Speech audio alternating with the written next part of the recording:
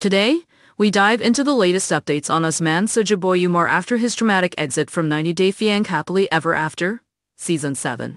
Since his split from Kimberly Menzies, it's been a roller coaster for the 32-year-old Nigerian singer who first captured our hearts on 90 Day Fiancé before the 90 days. Usman's initial romance with Lisa Han ended in controversy, but his journey continued with Kim, whom he became engaged to before their relationship crumbled over serious disagreements about family planning and respect. In March 2023, Usman declared his single status joyously on Instagram, but just a day later, he hinted at falling in love again.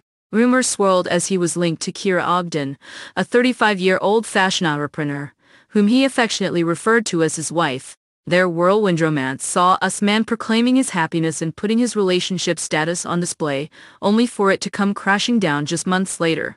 By July 2023, Kira announced her decision to end things with Usman, citing the need for healthy relationships and self-care in a heartfelt statement. Since then, the once flourishing couple has unfollowed each other on social media, and Usman has remained mum about exploring new romance, focusing instead on his music career and solidifying his status as an international superstar.